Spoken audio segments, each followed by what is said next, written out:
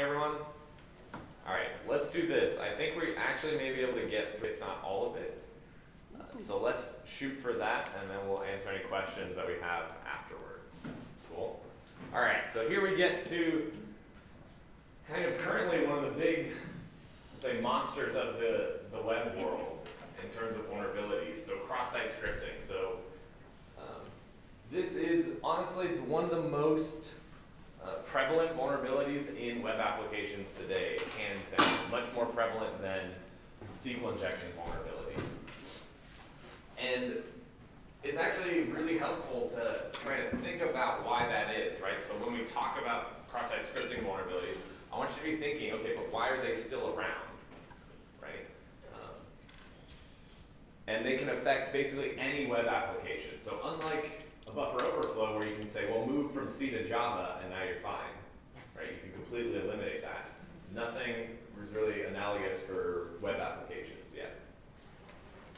And the whole point, so okay, so actually the cross-site scripting name is kind of a misnomer. So we'll get into kind of exactly why.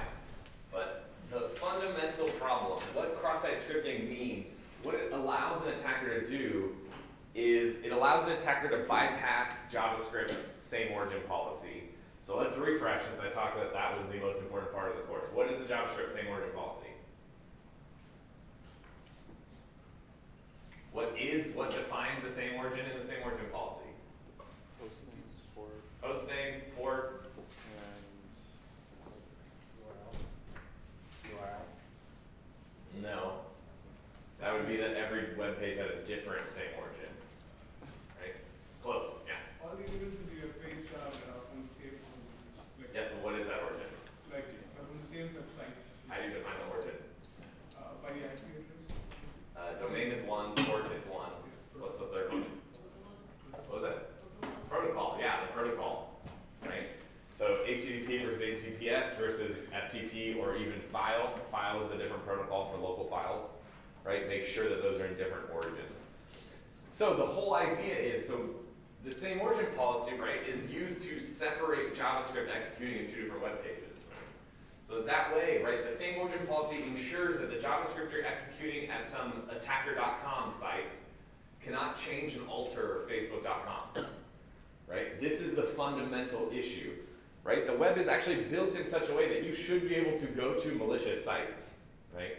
You should be able to download and execute their JavaScript, but it should not affect any of the other pages in your browser, right? Because you could click on God knows what links, right? I mean, I'm sure we've all done this where you're just like, oh, somebody sent me a link, click, a quick click. Oh, cool link on Facebook, click, right?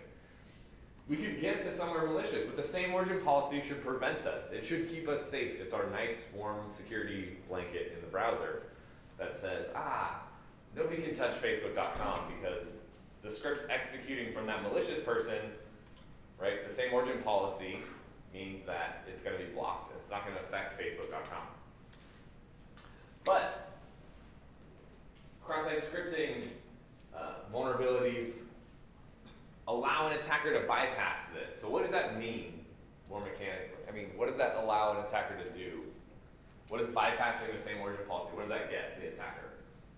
Execute JavaScript on any of the tabs or in the browser. Yeah, execute. Fundamentally, if you're bypassing the same origin policy, that means you're executing attacker-controlled JavaScript in the domain of an important page, or in the same origin policy domain, right, of an important page. So if just generally, if this allows you to bypass Facebook's, right, same origin policy, now the attacker is executing arbitrary JavaScript within that same domain. Now they can completely alter the content of that page, that Facebook.com page. They can potentially try to steal your cookies and log in as you. They can even, with Ajax, what can you do? What can you make?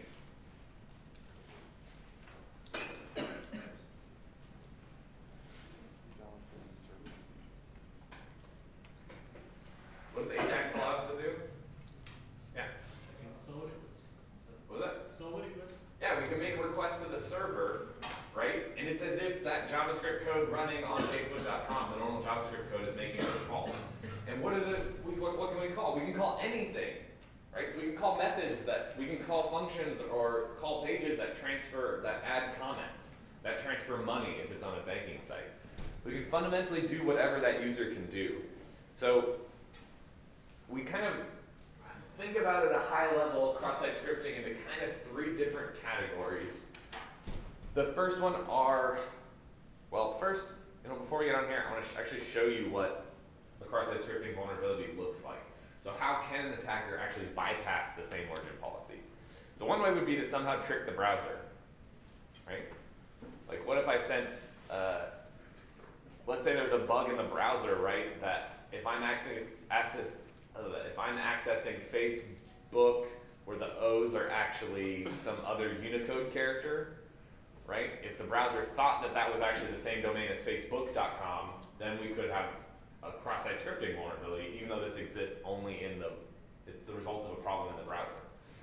Mainly where we talk about cross-site scripting is in terms of web applications. So bugs in the web application that allow an attacker to bypass the same origin policy. So let's look at a simple example. Here we have PHP code, and the PHP code is setting the name variable to a get parameter. So what's the global get? What's that accessing? The query string, right? So it's going to return whatever the value is in the URL of the query parameters. Whatever has the key name, it's going to return the value there, right? And who controls that? The user, an attacker, right? That comes from the user making the request. And so let's say we have this is our PHP page, right? We have this page. We say hello name, right? And so what's going to happen at the server side? So first, what does the equal sign there mean? Evaluate. And do what? Print. Yes, and print. So it's going to print out the value of name, whatever is in name.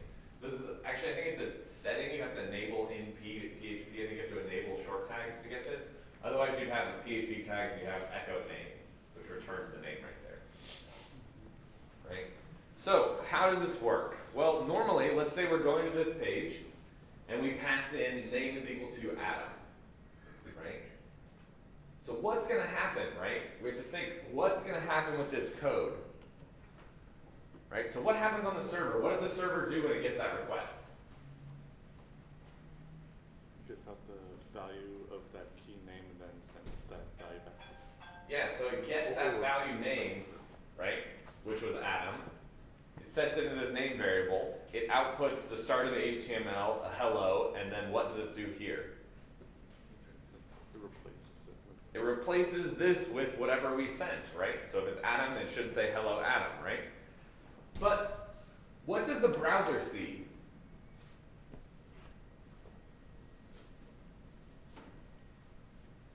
Right, so this is the web application, right? The web application generates an HTTP response, right, which happens to contain HTML. But what does the browser then have to do when it receives that response? It has to parse it. Yes, this is absolutely the key. It all comes back to parsing, just like SQL injection vulnerabilities. Right? The browser doesn't see this beautifully, color-coded tags here, right? It just sees a series of bytes that comes back from the server, right? And these bytes happen to be the first byte is an angle bracket, the next byte is an H, the third byte is a T, the fourth byte is an M. Yeah. So you got the name Adam from the client, from the server, from the person on the web page. You're not grabbing it from the database on the server. In this case, so we're getting it from the URL that's passed in. So from the HTTP request, basically, is the way to think about it, right? Because you want to think about it in terms of the protocol, so what happens. But yes, so the user in their browser would either type this in or I send you this link. You click on that link, it makes an HTTP request to this example.com server, passing the URL / question mark, I don't know why I can never remember that. Question mark name is equal to Adam, and then the PHP code uses that get superglobal to access the Adam from that URL in the HTTP request, right? So it's important to separate out what your browser does versus what it's doing under the hood. Is it speaking HTTP, right? This is why you can use a command line browser to do this, like curl. Or you can even just raw connect to socket 80 and do the request yourself. Right? And then the important part of that step is the browser gets shipped this and it parses it. Right? And so it knows every time I see an angle bracket and then something, right, that's the start of a new HTML tag. And when I see an angle bracket slash something else, that's a closing tag of that HTML tag, right? Just like, so I think probably everybody in this room should have taken the equivalent of 340 or actually taken 340, right? So that's why we learn, it's part of the reason why we learn about grammars and languages and compilers, right? Because parsing is everywhere, right? Your XML engine is parsing XML. The HTTP of the browser, the HTML parser of the browser is parsing HTML, right? And this is where the problem comes in. So if we looked at this in our browser, we'd see something like this. So let's say, hello, Adam. Yay. But the question is, right, what happens if we put in HTML, or what would be parsed as HTML into that parameter, right? And specifically, we care about bypassing the same origin policy, right? So what if we put in some JavaScript code in here? A starting script tag, an alert cross-site scripting, and an ending script tag. So, first question you should ask yourself is, can I do this?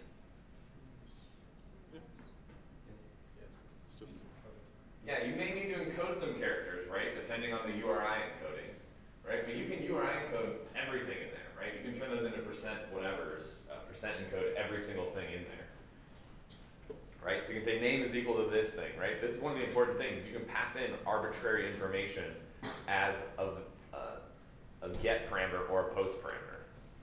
And so then what's going to happen here?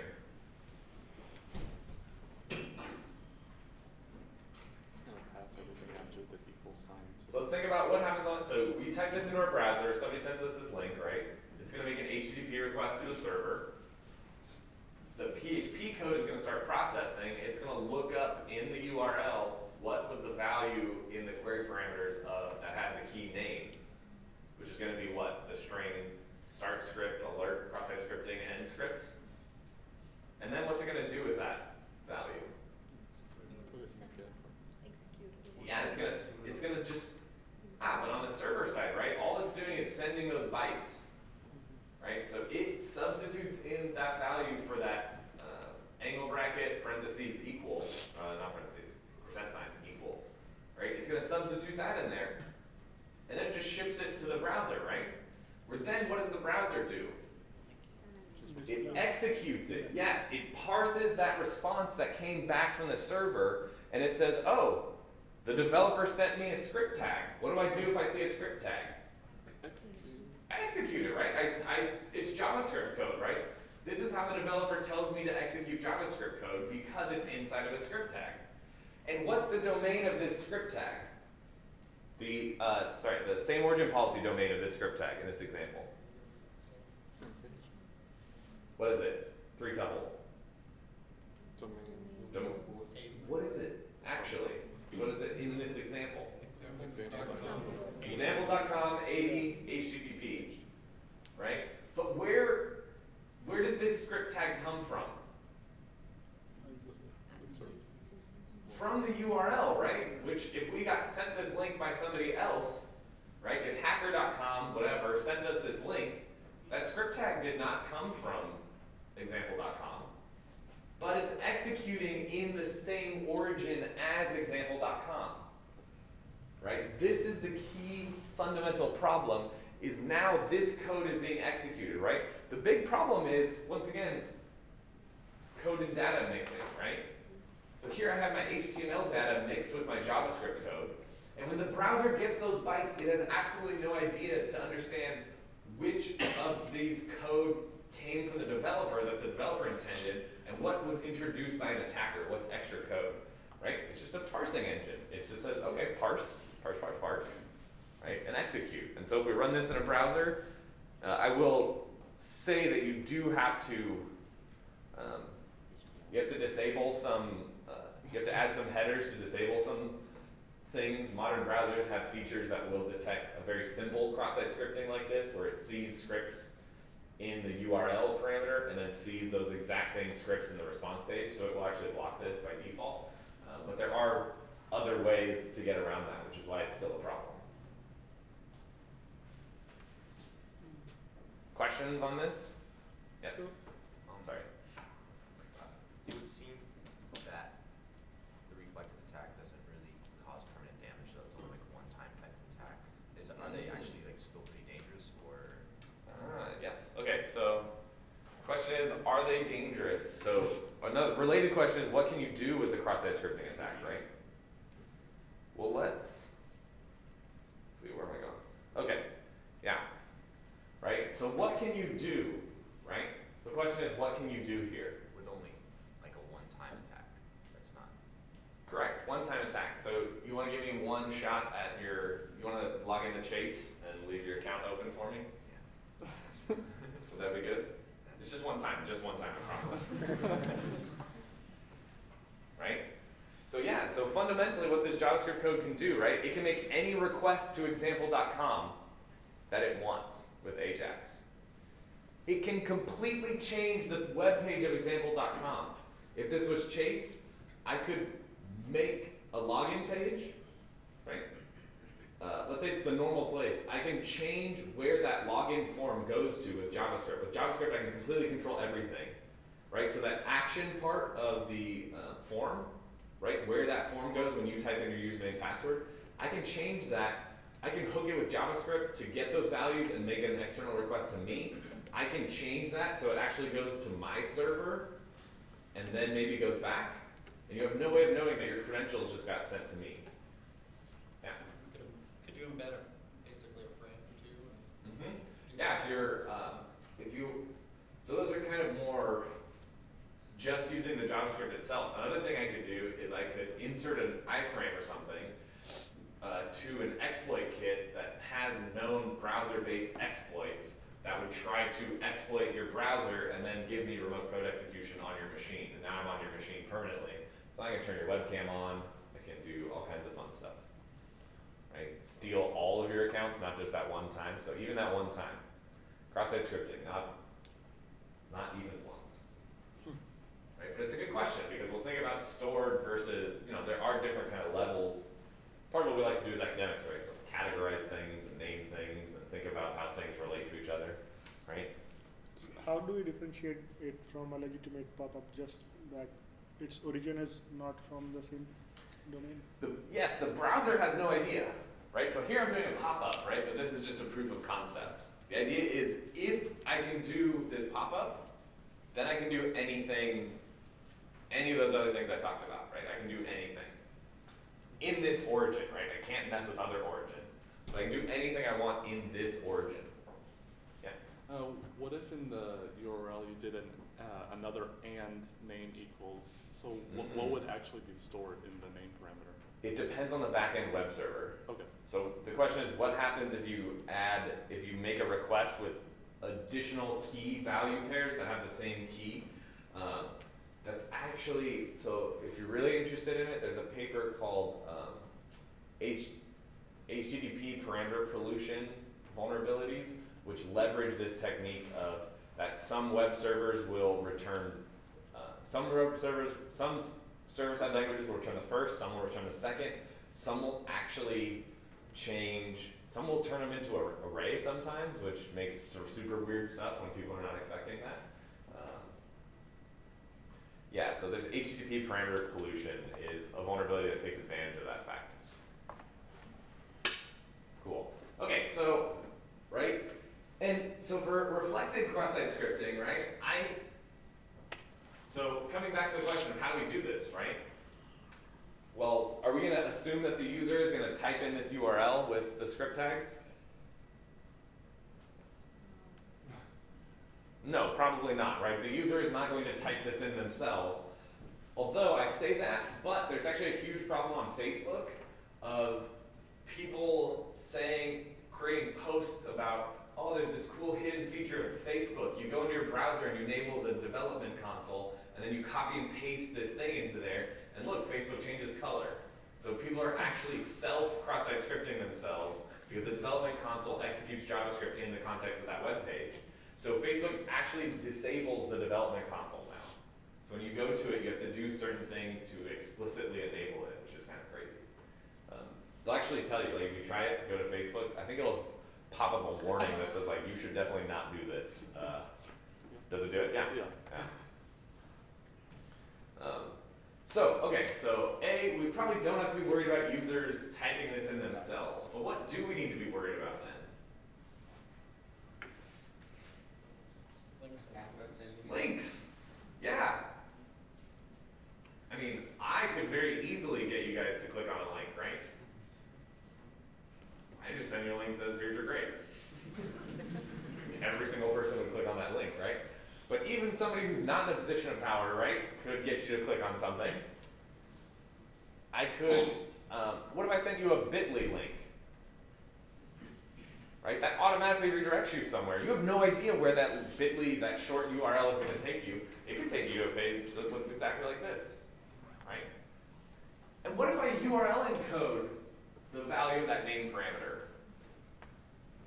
Are you going to know that that looks suspicious, that that looks kind of like a cross-site scripting attack? No, not at all. We're used to doing this, right? We get emails all the time from companies that's like, hey, I don't know, coupons or something, right? And they're huge URLs that nobody bothers looking at what it is because to us, ain't nobody got time for that, right? Like you can check every link that you click on, right? So, or, you know, that's directly sending you a link. What if I just post links on Facebook or post on a forum or post on Twitter, right? Somebody's gonna click, people are gonna click on those links, right? So yes, we do have to trick somebody to click on those links, but the security of the web should not be built on don't trust links, right? Because that's the fundamental part of the web. We should be able to click on arbitrary links and have nothing wrong happen with our computer. Unfortunately, that's not the case. Right, so there's important things here. So we actually kind of talked about all these. So we can access, so once we can execute JavaScript at a different origin, we can access all of the information that a user stored and associated with that site, right? So we can try to talk to the web server to extract information about that user. We can potentially access the cookie, right? If we steal the cookie, what is the cookie used for? Sessions, yeah, establishing a session with the server, right? Because HTTP does not have any concept of sessions, right? So if I send you JavaScript code for Facebook, well, let's not do Facebook because they have security measures, I think. But whatever, Facebook.com, right? I send you a link to a cross-site scripting thing, you click on it, the JavaScript code executes, it extracts your cookie, sends it to me. Now when I make a request to Facebook and I include your cookie, what does Facebook think? Yeah, it's that same session, right? It's just a new request from that same session. How many times do you take your computer onto a completely different network and you're still logged into all the same websites? All the time. You've completely changed IP, right? You're accessing, right? HTTP only sees the IP that you're coming from. So you're coming from a completely different IP, but you're including all the session information. So it says, hey, good, I know it's you. Congratulations on your new IP. Right? One of the really cool things is we can have a form appear on the site and we can steal pins and passwords. So it would be like something like this. So if I found a cross-site scripting vulnerability on Facebook, right, it might be something like this, right? So I'll say, A, it's photoshopped. So this is not a real thing. I did not actually find a cross-site scripting vulnerability on Facebook, right? But all I need to do is send you this link. So this script is doing what? Loading a JavaScript. Loading a remote JavaScript that I probably wrote. And so what origin, but the origin here is example.com HTTPS, right, 443. So why does this work? It's the same. It's the same as HTTPS for Facebook. It's the same as HTTPS for Facebook, but the domains don't match. Oh, The three tuples have to match completely. You can load JavaScript from wherever. Right, external JavaScript executes in the same origin, right? That's part of how we can include code from other places, right? That's how we can include the jQuery library from Google's content distribution network, right? And have it execute in our origin. So this specifically bypasses the same origin policy. So the question is, what happens when you type in your username and password here? yeah, it's going to be stolen. It's going to definitely go to me. And you may not even notice, right? I can do this in a couple ways.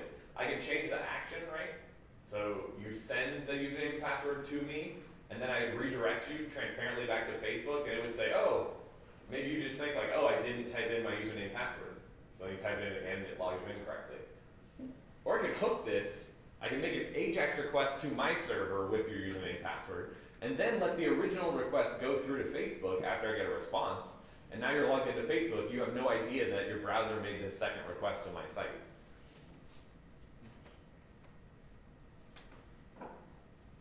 So this is an incredibly powerful technique. And of course, I would also super encode this link.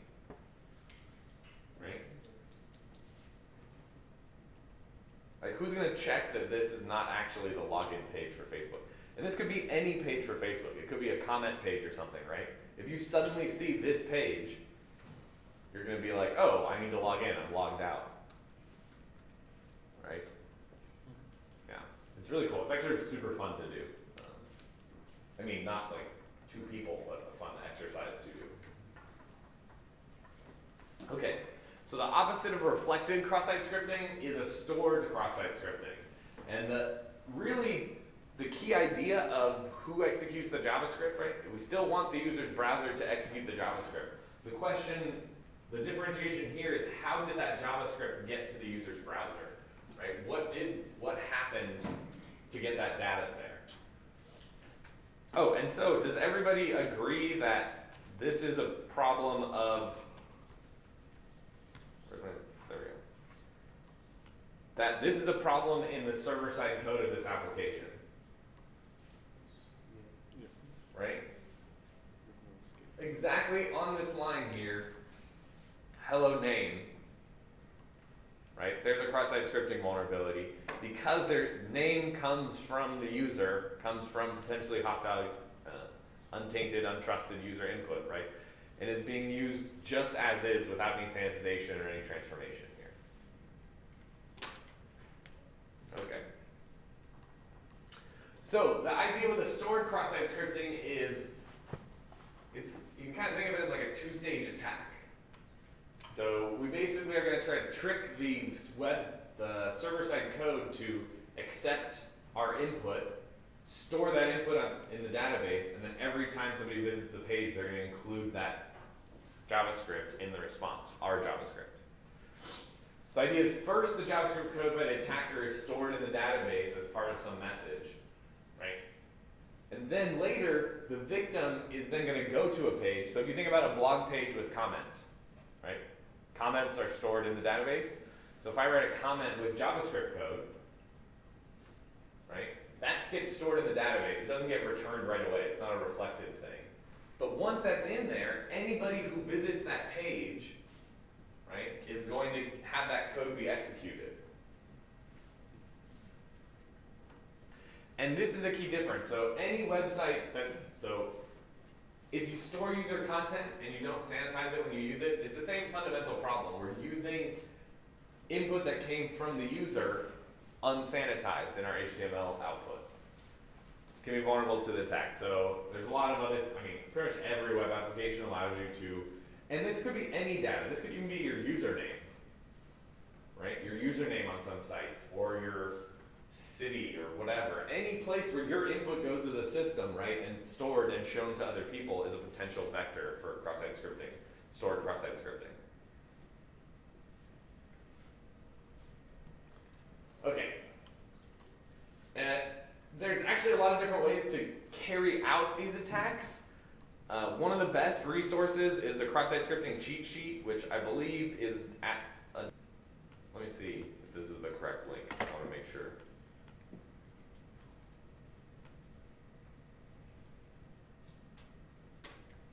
Connecting.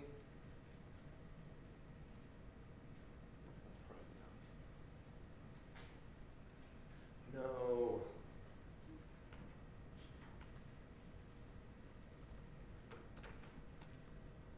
Alright, this is important for everyone to have, so hold on. Okay, yes, there it is. Is it just a redirect that now?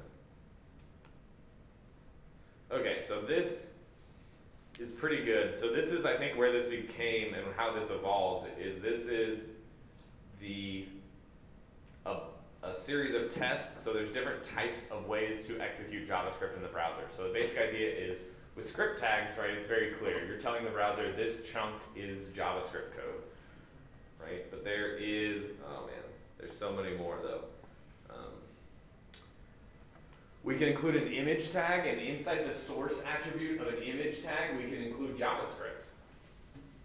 And we can say, so that JavaScript can do anything we want to do. Also, it also depends on what the browsers accept, right? So fundamentally, even if the HTML spec says, hey, you can't do this, if the browser does it, then it's a potential vector, right? It may not work on everybody's browser, but if it works on enough. RSnake was the first person to go through and collect all these different vectors, and that's what ended up in this OWASP list. So let's see. I don't really need, so like here it does all kinds of weird stuff, like malformed tags. Let's see. On mouse over, that's a good one. On error, this is actually a really good one that I use often. If you give an invalid source, and then this on error handler is automatically triggered when that image can't be loaded, and so this JavaScript will be executed in there. So it's actually a good technique.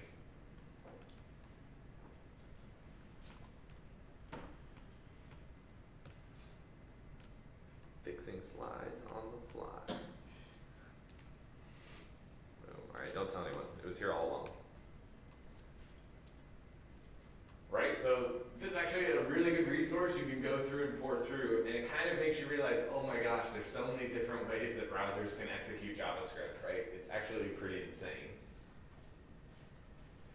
So the simple would be, you know, script tags, that normal one that we talked about, right? Script tags alert something. We can, so why don't we just always try this? And if it doesn't work, we just say, it's game over.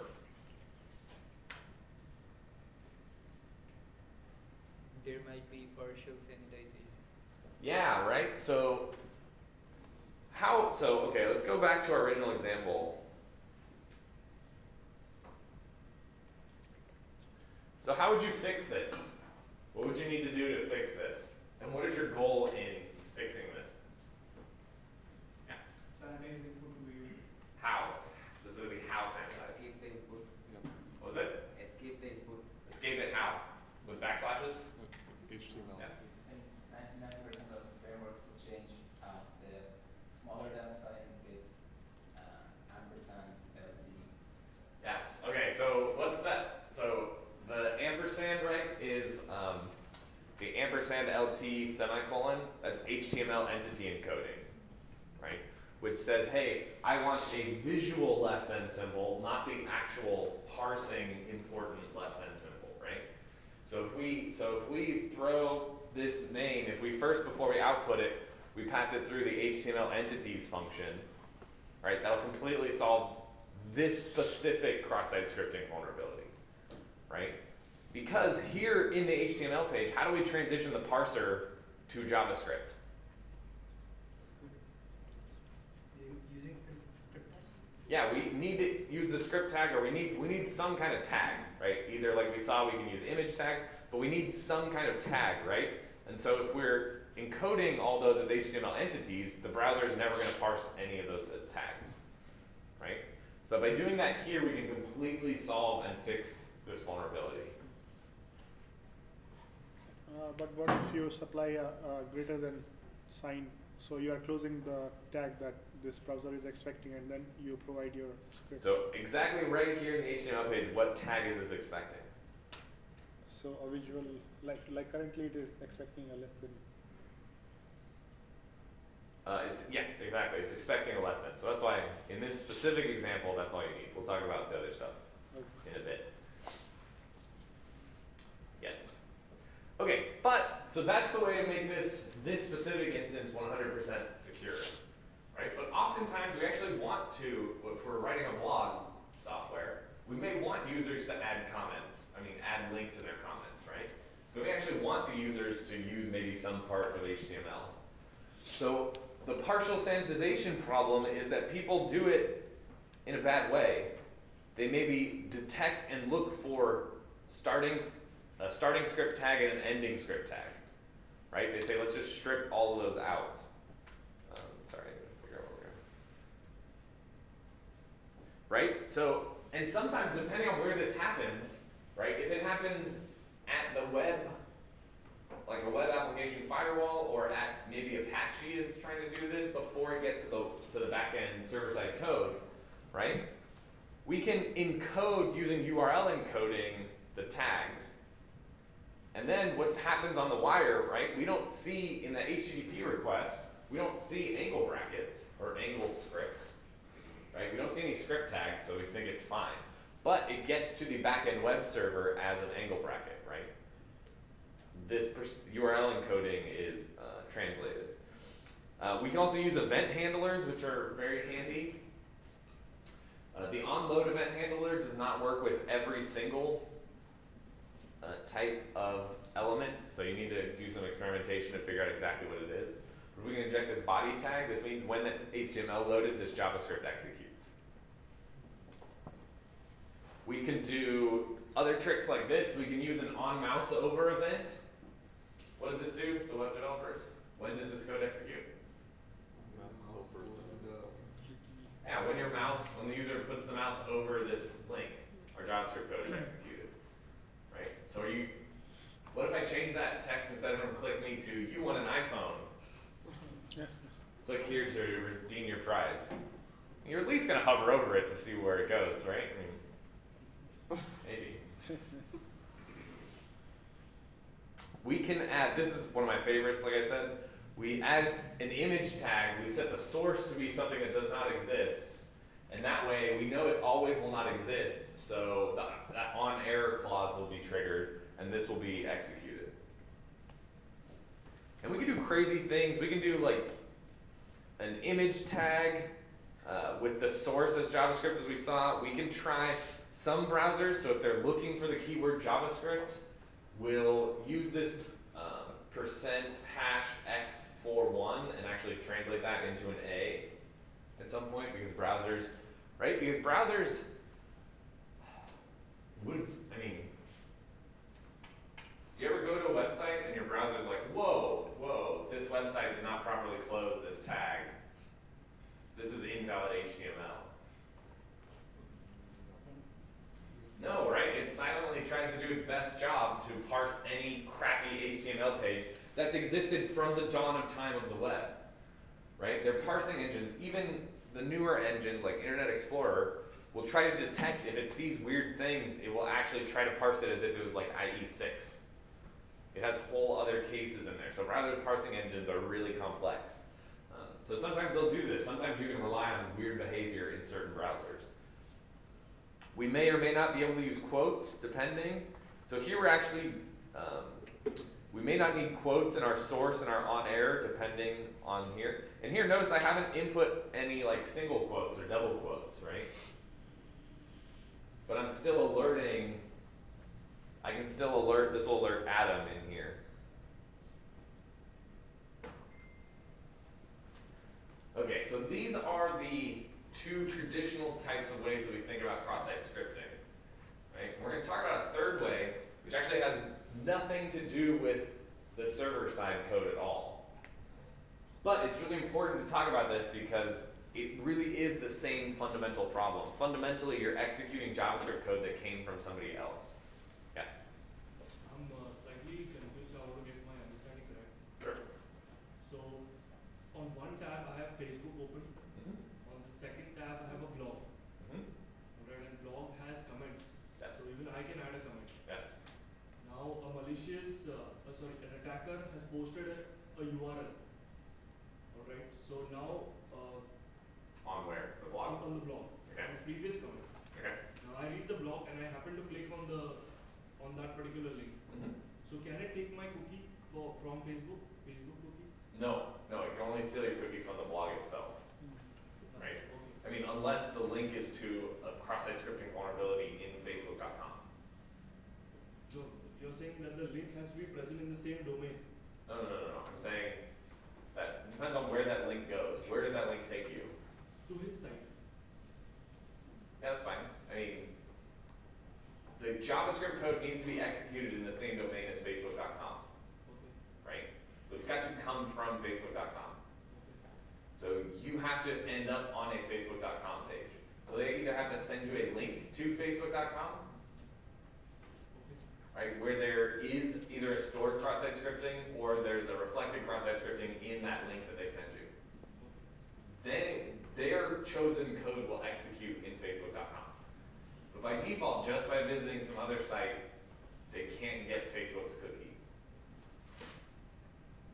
Cool. Any other questions before we go on to DOM-based cross-site scripting?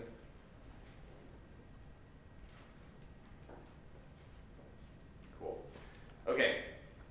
So DOM-based cross-site scripting, this actually has a couple different names. It's also called third order, which is very confusing because it has nothing to do with, it's not related at all to second order SQL injection vulnerabilities.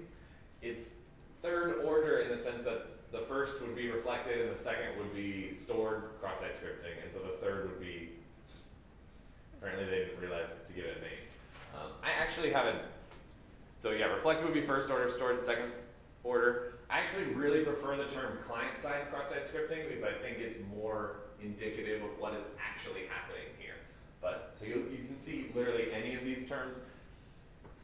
And the core idea is this is because there's a bug in the JavaScript code itself, right? Whereas before in reflected and stored cross-site scripting, the bug is in the server-side code, right? It's in the PHP code or the Ruby code, right? User input is being used to generate an HTML response that's not properly encoded. But here, as we'll see, the bug actually exists in the client-side code, which is kind of crazy. So this is what I like to think about it. I actually kind of try to bucket reflected and stored into server-side cross-site scripting, and then I like to think of like DOM-based as client-side cross-site scripting, because it also gets very confusing because you can, I think you could have DOM-based cross-site scripting. They're also kind of reflected in a way, but also not. So, anyways, it's very confusing. I understand. Okay, let's look at an example. So here we have a completely static HTML page. Just HTML, and we have some script. So where does this script come from? The server, from the developer, right? The developer of this application wrote this HTML page and wrote this JavaScript code. And it does something super simple. It gets the name from the location.hash. What's the location.hash?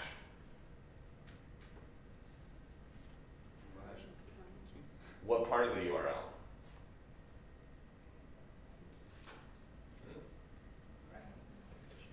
Yeah.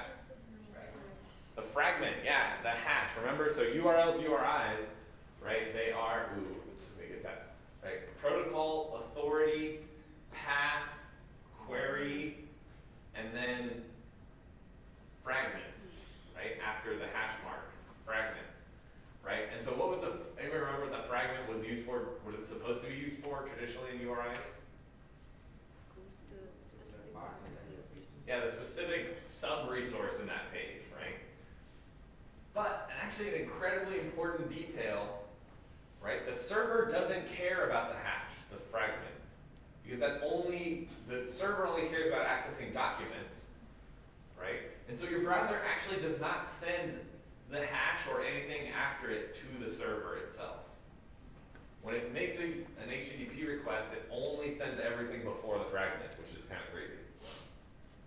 And it makes sense though, from the server's perspective, the hash doesn't mean anything. It's the same page. No matter what you put there, it's going to give you the same result, so it doesn't need to know that. Okay, so what this JavaScript code is doing is it's getting the name that's in the fragment. So it's specifically using the fragment to get as the name. So it would be like hash Adam, it would just get Adam. Storing that in a local variable name, and then it's using the DOM access to write out to the document hello name.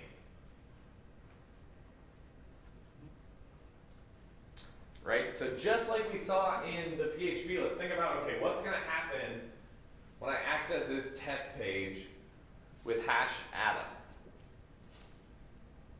right? So first thing, what response am I going to get back from the server? The page, this exact page, right? Every time I request test.html, it's going to give me this exact HTML page, right? Now my browser gets that, it does what? It parses that HTML, right? And then it starts executing this script when it sees this script tag, right? So when it looks up location.name, it gets Adam. Then it passes this to this variable name, right? And then it writes out, so document.write writes out hello Adam, right? So this is DOM way to change the HTML of the page. And so if you run this, it'll go hello Adam, right? And the crazy thing is the server never saw Adam, right? That never got to the server.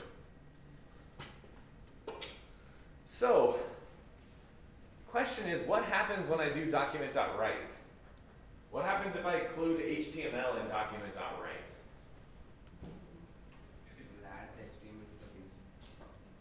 Add it as what? As text or what? Exactly. So the key question is, does the browser parse that, again, as HTML? And it turns out it does. So if we do example.com test.html with a hash sign, and then script alert cross-site scripting, the exact same thing happens, right? The server does not see any of this. It only sees up till test.html. It sends us this page, and then location.hash is used from here. It gets past the name. It's written out to the document, where then the browser reparses it as HTML, and it sees, okay, wow, this is a JavaScript code, so I should execute this. And so it pops up an alert. And so the core idea here, right? So any place in JavaScript code that can turn a string into JavaScript can potentially be vulnerable here. So this includes document.write. It includes eval. It includes the function keyword, right? It includes all sorts of other stuff that I cannot remember off the top of my head. But if you look up DOM XSS, there is a huge list of all types of DOM cross-site scripting vulnerabilities. Cool. All right, so let's see, where are we at on time? Okay, we'll stop the cross-site scripting talk here because we're actually almost to the end. We're going to talk about how to, when we get back on Monday, we'll talk about how to worm cross-site scripting, and then we'll circle back and cover some other not cooler, but other types of vulnerabilities.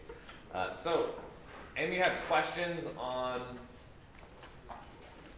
final CTF stuff? Any other questions? Cool. Yes? Is it that if no one hacks my server, I get more points, or if someone actually got my server, I get less points? Not quite. It's more in the sense that if you fix everything or nobody hacks you, then other people get less points, right? So if you break something, right, you can attack all n-1 other teams. But if somebody else has fixed that service, then you're only going to get n-2 possible points, right? But I will say, I mean, the design of the system is designed more towards attack. You'll get much more bang for your buck by spending your time attacking other people, finding vulnerabilities, creating exploits. So cool, yeah? Do we have to make our own services? No. I'll provide this. The services will be provided the day of, so you'll know them the day of. During the security, we Yes. also have to defend ourselves? Yes. Would it be? Yeah. Would it be here in this class? Yes. I gotta look. I think it is in this room. At the final time, I believe it's in this room. I think I did look. And then, okay, yeah. So we'll get. Sai, did you create the registration form yet? Okay, good. Can you add? Can you add on there that we want like a marker or something, like a checkbox if the team needs a computer. So if people on your team don't have access to a computer that they can bring, let us know so we can host your team in one of the the computer labs. So that way your team can compete from there. Cool. Question? Do we get to install tools on? Yes, you'll have root on your machine, so you'll be able to do what you want on there, but you have to do it basically like